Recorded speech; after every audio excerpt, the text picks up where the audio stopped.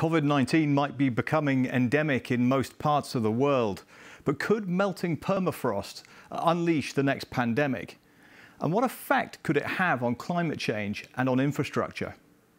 These are questions that are important to all of us today, and particularly to us in the insurance industry. So I'm very pleased on the occasion of the launch of our Sonar 2022 report to be talking to Dr. Holger Frey, an expert on glaciology and geomorphodynamics at the University of Zurich. Dr. Frey, welcome. Thank you very much. And my first question, how would you best define permafrost and the different types of it that exist?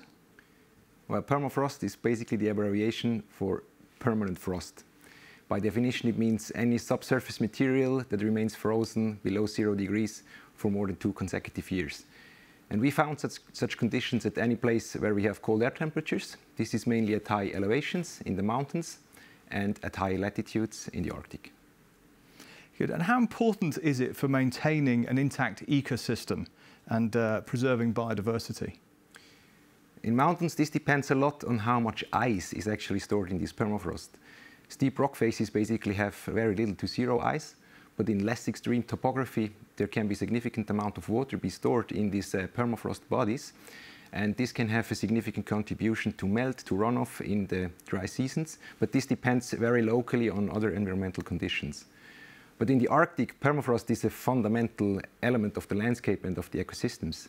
And there the ecosystem is anyway currently under a big stress because the Arctic region experiences 3 to 4 times higher warming than the global average.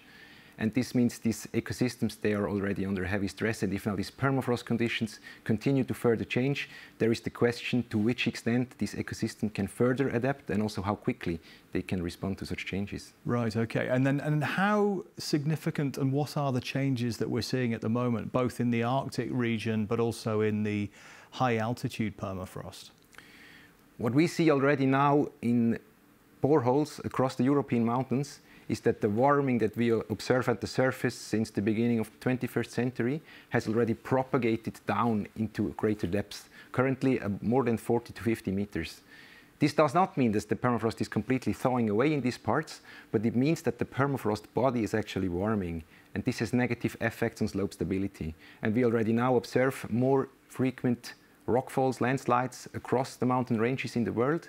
And this has, of course, negative impacts on human lives, on infrastructure, because especially if in connection with water, this can be the beginning, the first elements of long chains of processes that have far reaches up to several hundred of kilometers. Okay. A second effect is that we have an increase in sediment flux. And this is, of course, a big challenge mainly for infrastructure of the hydropower sector. This sector is anyway stressed by glacier retreat, changing water patterns, less water availability during the dry season. And if now the sediment flux is on top of that challenging this means increased maintenance costs, and this can actually reduce the rentability of hydropower production in mountains. Okay, and the effect of permafrost on human and animal life is often referred to as a major unknown. How would you assess the risks to human and animal life? This is definitely a big unknown. We know that permafrost in the Arctic holds huge amounts of microorganisms, of bacteria, of viruses, of anthropogenic, nuclear, chemical waste, heavy metals, etc.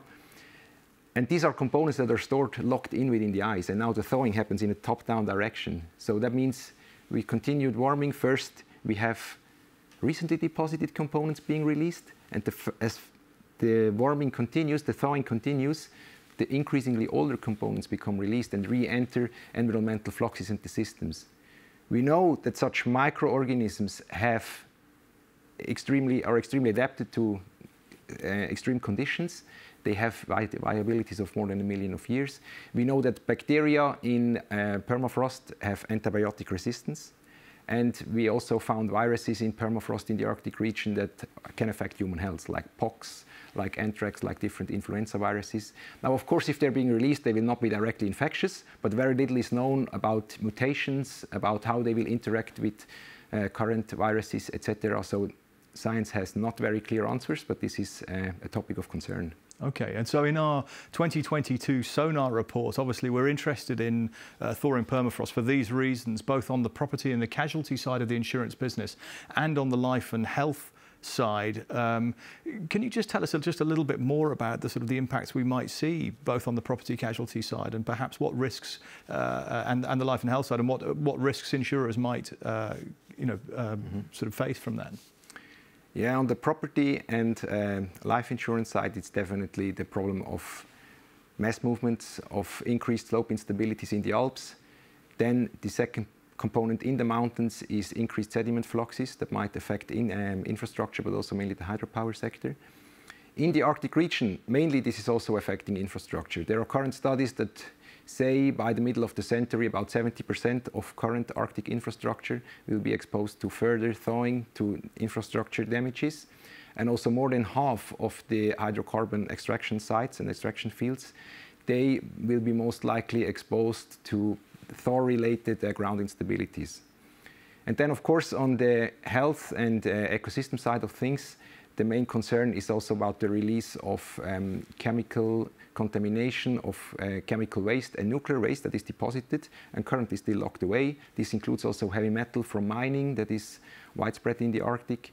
And this can be a major challenge and have very negative impacts on human health and on ecosystems. Okay, and then finally, so what impact do you think this will also have on climate change? Well, it's important to know that soils in the Arctic permafrost actually store twice as much carbon as the atmosphere does.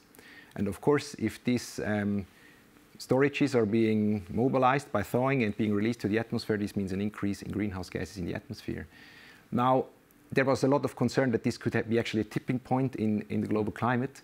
The latest statement of the IPCC in their 6th assessment report now says that this effect of carbon being released from thawing permafrost is enough to be important, but not enough to have a runaway warming effect. So not enough to have a self-reinforcing acceleration of global climate. But it has, of course, a major impact and can exacerbate the global climate change. Okay, well, ending there on a minor note of optimism, at least a little bit of good. At least. Dr. Holger Frey, expert on glaciology and geomorphodynamics at the University of Zurich. Thank you very much indeed. Thank you very much.